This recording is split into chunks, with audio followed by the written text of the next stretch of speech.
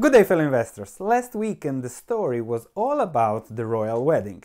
However, in the personal finance world, as Megan Markle is 46, it went about how much should you have saved up till you are 45. And then, as Fidelity's number is 2 salaries up till 35, a lot of comments were related to that it's easier to marry a British prince than to have saved up so much. Let's see a little bit what are the stakes in saving for retirement at a young age and see whether that is something for you or not and what is the other option. The Fidelity 2 times salary rule by 45 comes from their plan of how much you should save per year in order to reach a comfortable retirement, where a comfortable retirement means that you should have 10 times your salary saved by age 67. The way to get there, according to them, is by the following assumptions. Saving 50% of your salary, invest more than 50% of that in stocks over time, retire at 67 and plan to keep your previous lifestyle. So, is that something you can do? Let's break a little bit of the myths from Fidelity's plan, but also find something out that's perfectly correct from what they say. The first thing I want to discuss is having the goal to retire at 67, and I think that really sucks. And I'm very inspired by John Goodenough, professor at the University of Texas at Austin and co-inventor of the lithium-ion battery that he invented a long time ago, but he still now at 94 leads a team of scientists and still works at the university at 94. So I'm very inspired by him because he is doing something he loves and he never retired. And that's also my plan. I hope to never retire because I hope to continue to do what I love, and this is what I love: investment research, analysis, and sharing my knowledge. So I think I'm on a good path there, so I'm not that much concerned about retirement. And that's something you should also see for yourself. Is it so important? Is it smart even to give 40 years of your life to a job that you don't like so that you can retire at 67? That's something we really should think about, and that's something that comes first, before how much you save and how much you invest.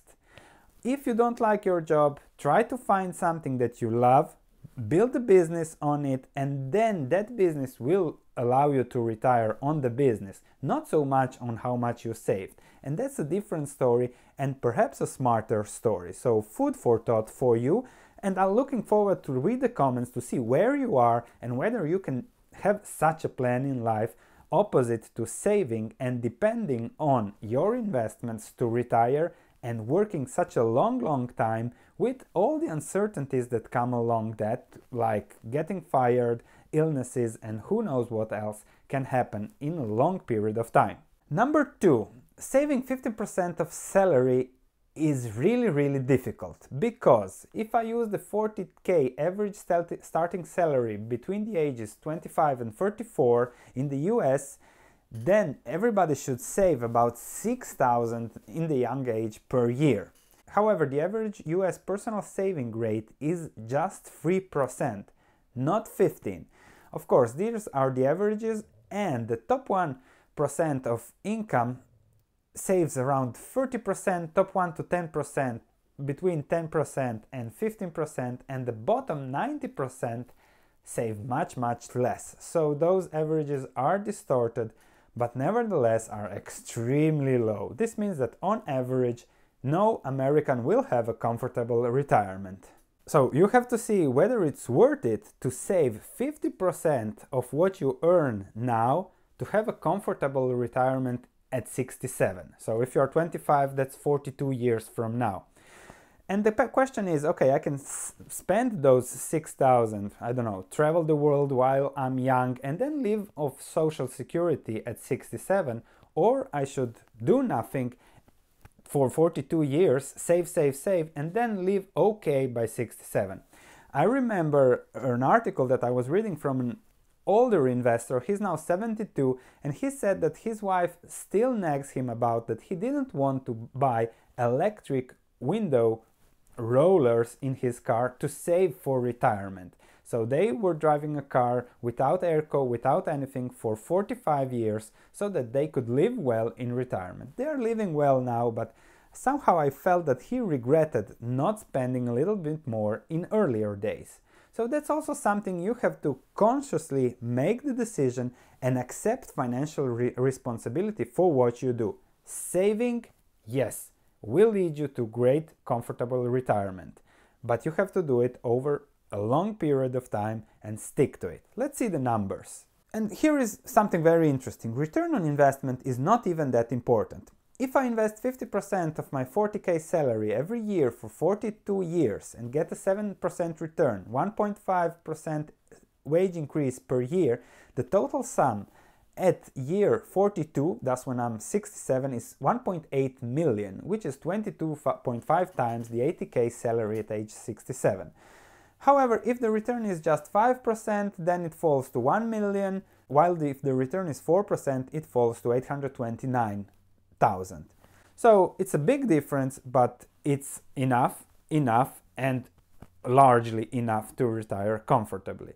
So that's also something you have to see. Okay, I get my social security, but the key is there not so much in the return. It will be around from 4 to 10% over the next 42 years. The key is in the savings, the discipline. The key is in not taking money out of the pot due to divorces, illnesses, college tuition, kids expenses, crashing your car, roof leaking, changing something on the house, big expenses that come every few years. And the key is when you don't do that, then you can really stick to what Fidelity says, 10-15% savings, investing constantly over time, dollar cost averaging, taking advantage of ups and downs. This also implies you are never fired. This also implies you are never without a job over 42 years, which, when you sum it up, are very, very unlikely scenarios for most people. Something always happens somewhere because that's life. So that's also some food for thought to think about and how to approach investing also in that way. You have to think about the long-term horizon, but really think also about all the variables that disrupt Fidelity's picture. So I must say that Fidelity's story is absolutely correct. If you invest even in index funds, they're low-cost index funds, 15% of what you save over long term, you will do well. How well depends on the return, but you will definitely do well. The second point is where I don't disagree is the really, really high assumption of 15% saving rate constantly over time. If you start at 35, the picture changes significantly because you lose the first 10 years of compounded interest.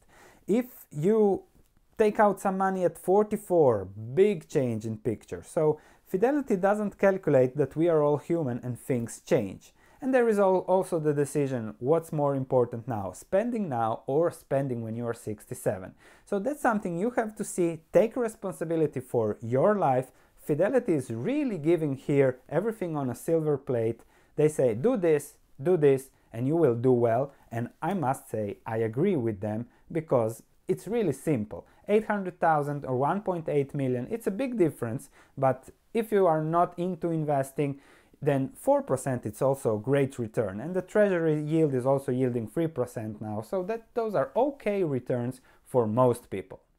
Thank you for watching. I'm looking forward to your comments on this topic. Very interesting, a step before investing, so very important, and perhaps even more important than picking the right stocks. Thank you for watching, and I'll see you in the next video.